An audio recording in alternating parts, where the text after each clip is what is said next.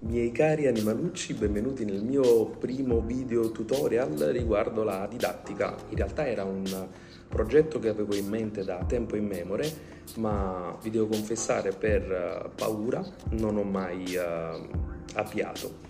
Infatti questo sarà un video senza tagli, senza troppe scelte tecniche, non ho nemmeno il microfono, sarà quindi un tutorial molto selvaggio, molto grezzo come lui e riguarderà la nomenclatura chimica. Lo so cosa state pensando, lo so che mi state dicendo, Presso, ma pensate alla salute e a godervi le vacanze estive, eppure avete ragione, però anche io ogni tanto mi annoio e quindi ho bisogno di fare qualcosa in più.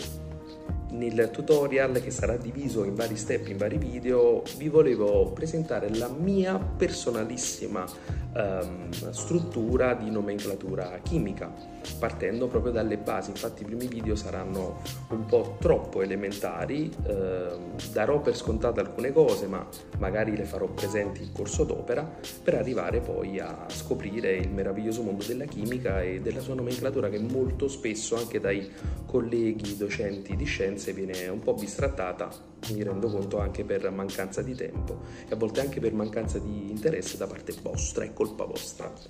Quindi sarete abili un giorno a dire delta 9 tetraidrocannabinolo, ma soprattutto capirete anche gli effetti di questa molecola, o forse li conoscete già. Comunque, a parte gli scherzi, io direi di cominciare e avviamo il primo video tutorial che riguarda la nomenclatura chimica.